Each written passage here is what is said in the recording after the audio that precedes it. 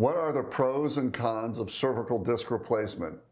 The pros are pretty obvious. You preserve motion of your spine. You're able to keep mobility when you have a diseased disc. Disc replacements are for bad discs.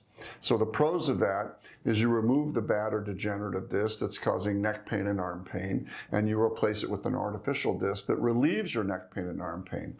The alternative is fusion, which most of you know about. I'm pretty much against for the most part, even though I do have a fusion in my neck and my low back, but I also have more discs than I have fusions. So the pros are maintain motion, neck pain and arm pain relieved, and that's superior over fusion. What are the cons of the disc? Artificial discs can fail. The implant itself rarely fails. It's more patient selection. Might be too arthritic to have an artificial disc. Might have too bad of a bend in the spine, kyphosis or scoliosis. It might not be a great candidate. And the cores can always fail or get infected, but that's exceedingly rare, and we rarely see that here in our practice.